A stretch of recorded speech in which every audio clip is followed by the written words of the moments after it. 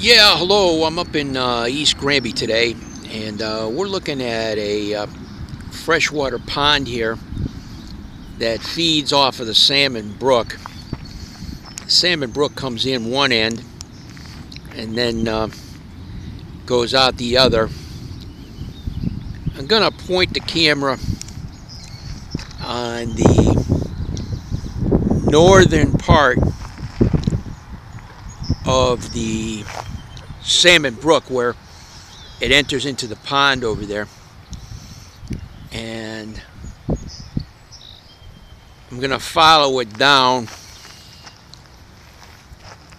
to the southern point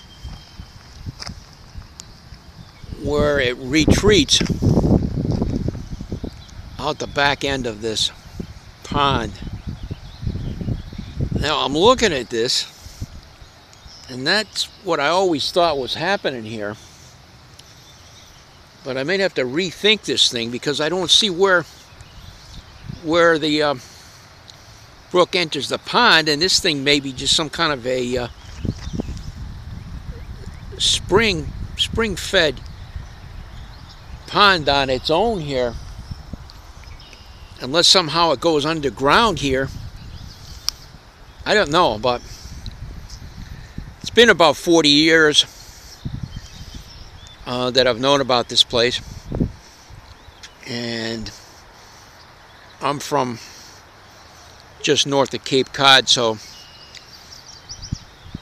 when I moved out to this area, this kind of had to take the place of that sometimes. And I did used to come out here and get some gravelly kind of rocks and stuff here, but that kind of like has got to take the place of a beach when you're out here in the country. I did one time take a little rubber raft in this thing and kind of tool around out here.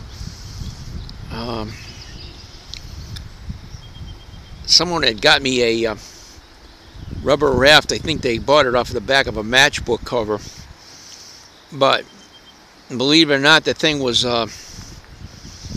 pretty seaworthy. You could blow it up, and it even had a place for an outboard motor, which I never put on here, but we used to have some fun with it tooling around here. So I guess we'll close it out.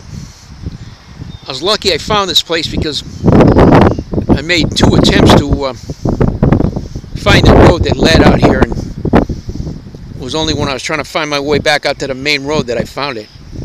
So I'm glad we'll get it recorded. I'm glad I did, and we got it recorded here.